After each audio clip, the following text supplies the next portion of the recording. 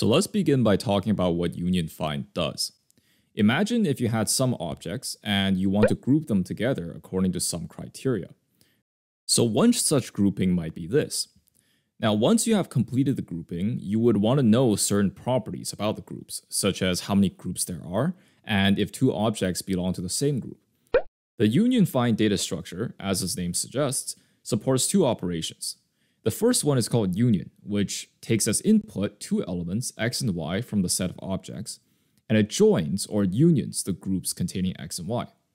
For example, we can start with 0 and 2 belonging to the same group, and 1 and 3 belong to the same group, and when we call this function union 0, 1, it joins or unions the groups containing 0 and 1. So the final result will be all four objects belonging to the same group. The next operation is called find, and it takes a single object x as the input and returns the group that x belongs to. So now let's see how we can implement union find. We will first walk through the ideas and discuss the code at the end. Union find is useful in graph type problems. So our first step will be to cast the grouping in the form of a graph. And the way we do that is to connect all the objects that belong to the same group with an edge, like so. Now, remember we need to find a way to determine which group each element is in. To do so, we designate a representative element for each group.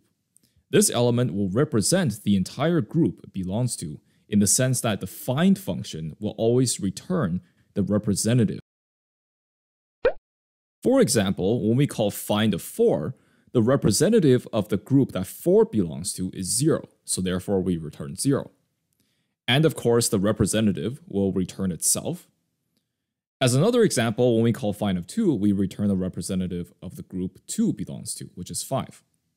Notice that two elements belong to the same group if and only if they have the same representative.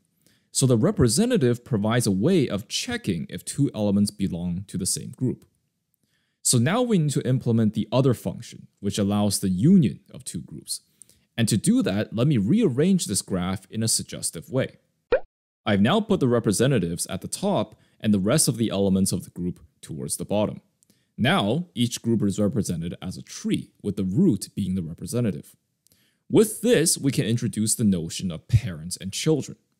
For any given element, how do we find the representative?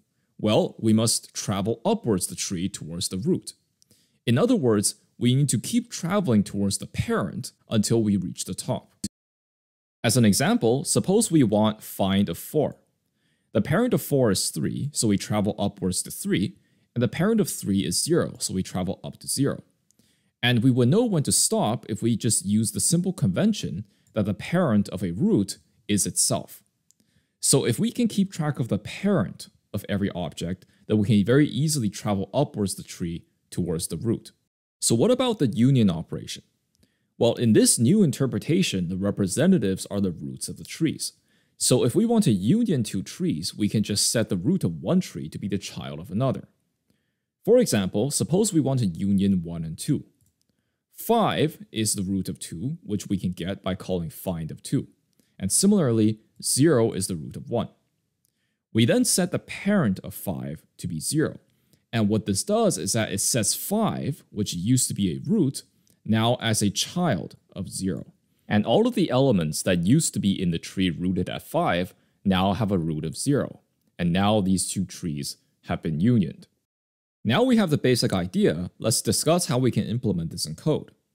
We initialize this array called parent, where parent of I gives the parent of the object I. Initially, each element is their own individual group, so we initialize the array with parent of I equals I. Next, we implement this function find of x, which finds the root of the tree that contains x. So first, if the parent of x is not itself, then we know that we have not yet reached the root of the tree. So we travel upwards the tree by one step by calling the find function recursively on the parent of x. Otherwise, we know that we have reached the root of the tree, so therefore we just return x. And finally, we define the union function, which joins the trees containing x and y. So as we've seen before, we first need to find the root of y and the root of x, and we then set the parent of one to be the other. So that is the algorithm, and now let's discuss the complexity of this algorithm. If the data structure contains n elements, then on average, the height of the trees will be on the order of log of n.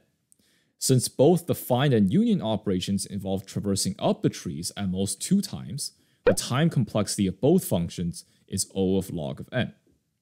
The space complexity will be O of n owing to the parent array, which will have length n. Alright, I hope this video gave you a better understanding of the union find data structure and algorithm, and helped you prepare for your interviews. If you liked the video, please give it a like and subscribe to our channel. That's all I have for you today. I'll see you guys next time.